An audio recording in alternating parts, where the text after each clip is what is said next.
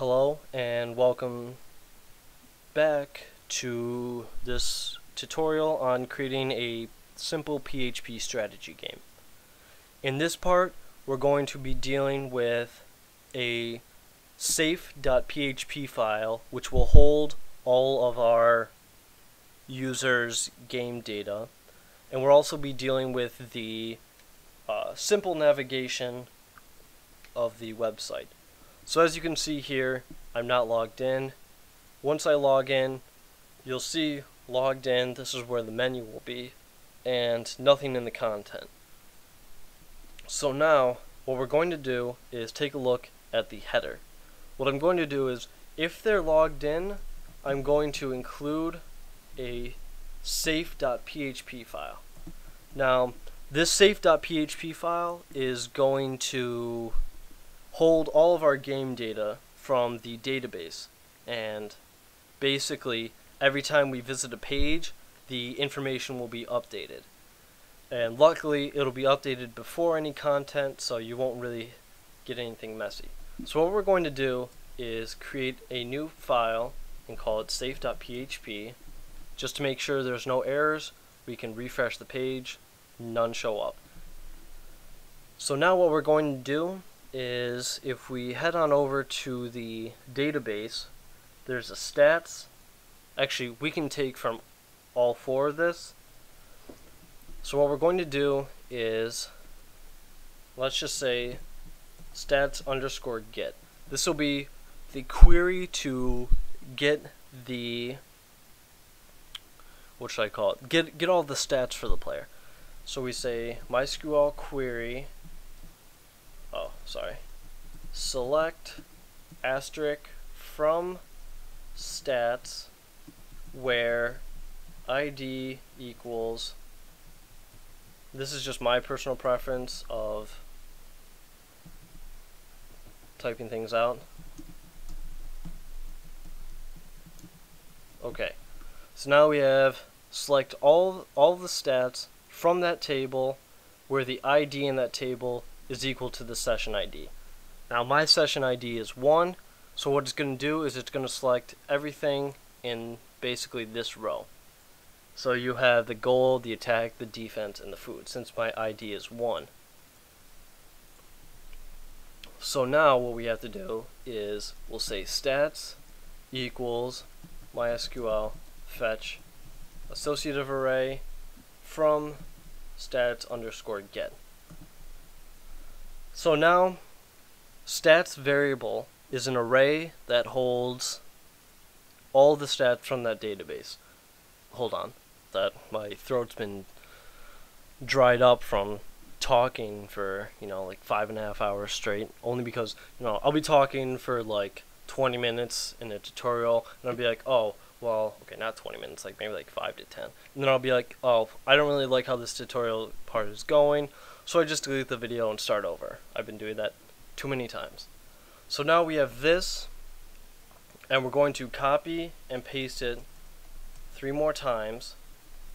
Now the important part here, do not forget about variable names. I'm going to go over this slowly, because if you say stats get here and stats get here, or if you mess this up and this is changed, then the whole thing is going to be screwed up. So now what we have in our database is unit. So we're going to say, instead of stats get, it'll be unit get. Remember this part here, select asterisk from unit, and then the rest of this stays the same for this line. Now this, instead of stats, going to have unit, and in this associate right here, we're going to have unit underscore get. Now we have user get, and we change from user here, the rest stays the same. User here, and user here. Once more, we have weapon, select from weapon, weapon instead of stats, and weapon get instead of stats get. You can pause the video here just to make sure everything is the same. I'm going to do that right now. I just checked all of that. Looks to be good for me right now. Let me just refresh this page to make sure. Oh no, session, I messed up somewhere. See, this is really when it bugs you if you forget something. I had one S instead of twos. My bad, okay, deal with it. So now we have here, and again, no database selected. Why? Because we didn't actually connect. Or, sorry. Let me just calm down and think. I'm tired. So what we're going to do is, we're going to, in our page, it's going to look like this now. Session start, include functions, connect, include header, content goes here, and include footer. So I'm just going to quickly change that in the few pages that we have. Luckily it's not that big of an issue right now. Let's see, login, again, change that here.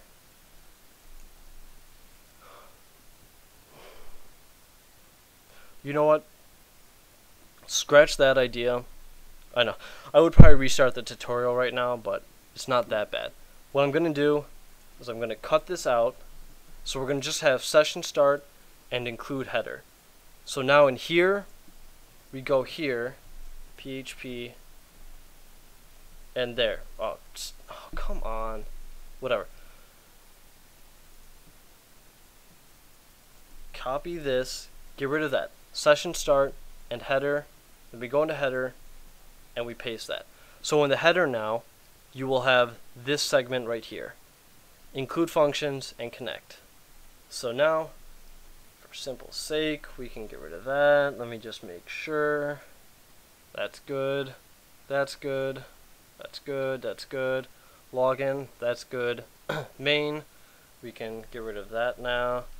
And save. So now we refresh and we get some errors here. And that is weapons get and line 13. Let me just view the source. Yada yada yada.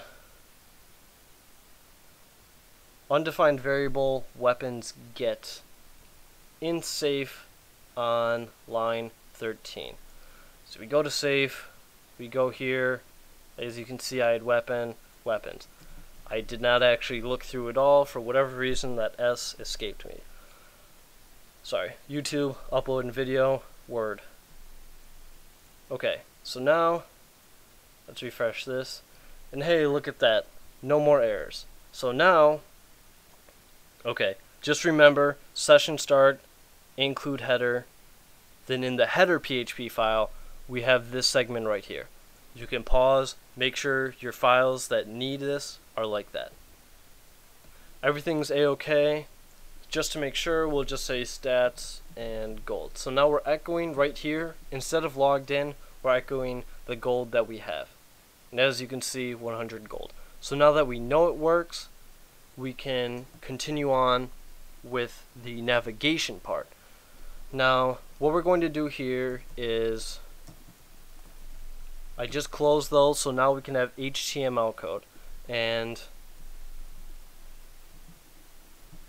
Raquo ampersand RAQUO colon will go like that. So that's basically how I'm going to be implementing my layout. We have our anchor tags, href PHP. This will be your stats. So now that we have that, there, your stats. Sorry about that.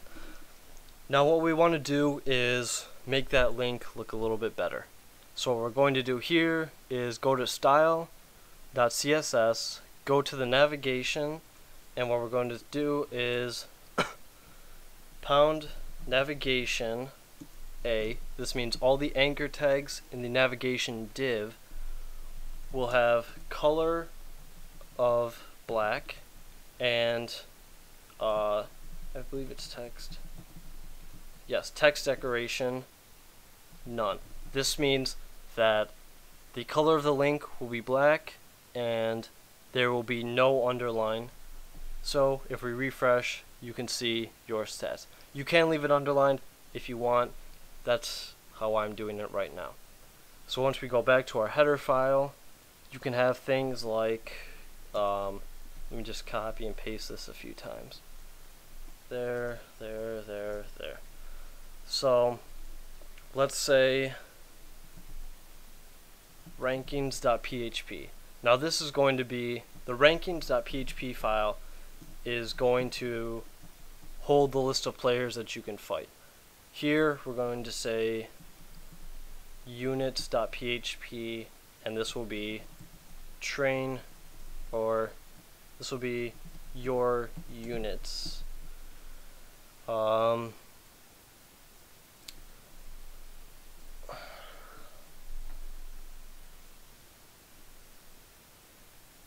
And then we'll actually get rid of this and take this main and be log out, so we can just log out. And let me just add some spacing in between these. So now if we refresh the page, there's our navigation. Not the best, but functional except for these 3 pages, which we will continue on in the next tutorial. Main.php is your stats. We will have your stats located here, battle players, your units. That's what I forgot. I forgot to add your weapons. So this will be weapons.php, and we'll just we can leave it like that. So your weapons, you can pause here to copy down the information I just pasted. Okay, so now we refresh this page and you can see your weapons. None of these links work. Well, this one does, but it doesn't display anything. So what we want to do is display your stats. And I'm actually going to cut this short, and I will continue in the next video with just displaying all of your stats. So I will see you in the next video.